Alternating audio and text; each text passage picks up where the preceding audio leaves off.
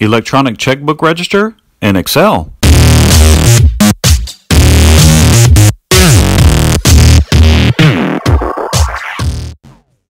Let's show an example entry.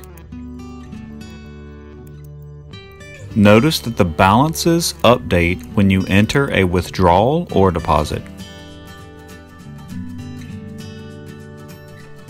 Here, we see the bank balance updating as we select Y to indicate the transaction has been received by the bank. We'll run through an example of this in a few moments. Place a check mark next to the last reconciled item.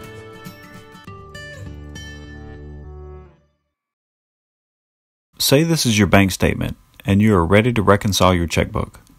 The first step is you find the check mark on your checkbook register and you match that item with your bank statement as shown here. Then you start with the next transaction on your bank statement. In this example, we see a transfer to share 01, which is our savings account. So we place a Y next to it. Y means yes, it has been reconciled or received by the bank. Then we move on to the next transaction on the bank statement, which in this case is a check withdrawal of $89.82, which is check number 203.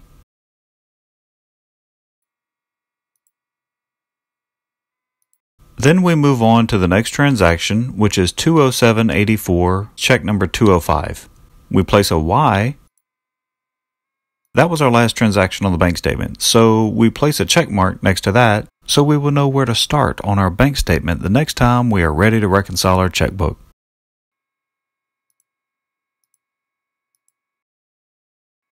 Note that the reconciled balance on our checkbook register matches the balance on our bank statement.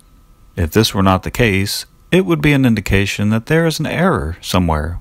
It could be that we entered a transaction as a deposit when it should have been a withdrawal, or some other mistake.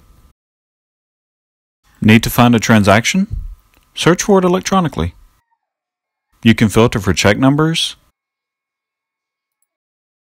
You can filter on transaction type, like deductible items when it's tax time.